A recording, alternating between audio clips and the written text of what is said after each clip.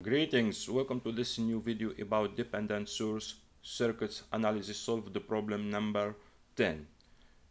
Let's consider this network consisting of 4 resistors labeled R1 through R4 along with one independent voltage source Vs. Additionally, we can observe the presence of dependent sources, especially a current controlled current source, a voltage controlled voltage source, and a current controlled voltage source. The question now is to find the current Ix and the voltage Vx using mesh analysis. The current Ix is the current through the resistor R4, and the voltage Vx is the voltage across the resistor R2. Let's move on to the solution. First, let's begin by defining the number of meshes in this network. It's evident that there are 4 meshes. This is mesh 1, mesh 2, mesh 3, and mesh 4. Now let's proceed to assign the mesh currents in this network, and I will consider I1 is the current in mesh 1, I2 is the current in mesh 2, I3 is the current in mesh 3, and I4 is the current in mesh 4. Let's start first with mesh 1. We can see here in mesh 1 that I1 is equal to 2Ix. And here we can see that Ix is equal to I3.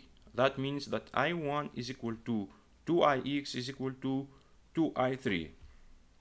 And according to Ohm's law, we see that Vx is equal to R2 multiplying by I2 minus I3 is equal to 10 I2 minus I3. Let's move on to mesh 2. By applying Kirchhoff's voltage law in mesh 2, we can write negative 10 Vx plus R1 I2 minus I1 plus R2 I2 minus I3 plus R3 I2 minus I4 is equal to 0. By replacing the resistors with their numerical values, we obtain negative 10 Vx plus 10 I2 minus I1 plus 10 I2 minus I3 plus 10 I2 minus I4 is equal to 0. If we continue simplifying this equation, we obtain negative Vx plus I2 minus I1 plus I2 minus I3 plus I2 minus I4 is equal to 0. By substituting now equation 2 and 3, we obtain negative 10 I2 minus I3 plus I2 minus I1 plus I2 minus I3 plus I2 minus I4 is equal to 0. And if we continue simplifying this equation, we obtain finally negative 7 I2 plus 9 I3 minus I1 minus I4 is equal to 0. Let's move on now to mesh 3. By applying Kirchhoff's voltage law in mesh 3, we can write R2 I3 minus I1 plus R4 I3 plus Vs is equal to 0. By replacing the resistors and the voltage with their numerical values, we obtain finally 2I3 minus I2 plus 1 is equal to 0. Let's move on now to mesh 4. By applying Kirchhoff's voltage law in mesh 4, we can write R3 I4 minus I1 minus Vs plus 10 Ix is equal to 0. And by replacing the resistor and the voltage with their numerical values, we obtain finally I4 minus I2 minus 1 plus I3 is equal to 0. After we finish applying the mesh analysis, we obtain a set of equations. In this case, we have 4 equations with 4 unknowns. Let's start first by equation 5.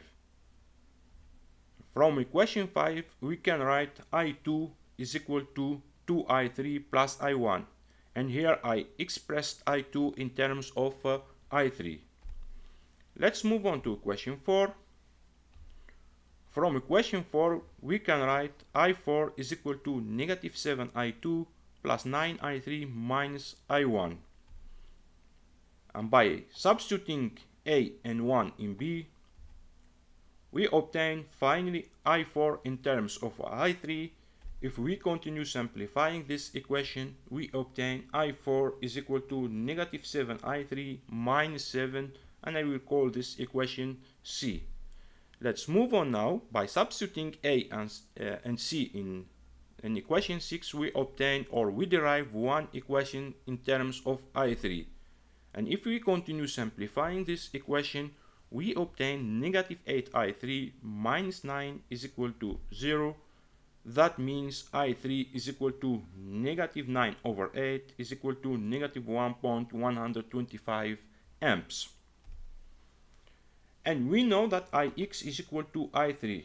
That means Ix is equal to negative 1.125 amps. We go now to equation A. We have I2 is equal to I3 plus 1. And if we replace I3 with its value here, we can obtain I2 is equal to negative 125 amps. And from equation C, we have I4 is equal to negative 7I3 minus 7. If we replace I3 with its value here, we obtain I4 is equal to 1.75 amps. And from equation 1, we have I1 is equal to 2Ix is equal to 2I3. That means I1 is equal to 2 multiplying by negative 1.125 amps, we get I1 is equal to negative 2.25 amps. And from equation 2, or according to Ohm's law, we have Vx is equal to R2I2 minus I3. And if we replace I2 and I3 with their numerical values, we obtain Vx is equal to negative 1.25 volt. After completing the calculation, we conduct a simulation using SPICE to verify our result. Now let's proceed to the SPICE environment. Here is our network drawn in SPICE simulator. This is the resistor R1, R2, R3 and R4, the independent voltage source Vs, and this is the current controlled current source, the voltage controlled voltage source and current controlled voltage source. I connect here a voltmeter to measure the voltage Vx is the voltage across the resistor R2, and here to measure the current Ix. Let's move on to analysis. DC analysis, calculate nodal voltages. We can see here that Ix is equal to negative 1.13 amps and Vx is equal to negative 1.25 volt. They are exactly the same value we have done, or similar to the value we have done by calculation. Thank you for watching this video. If you have any question, do not hesitate to contact me by email or leave a comment under this video and I will answer you as soon as possible.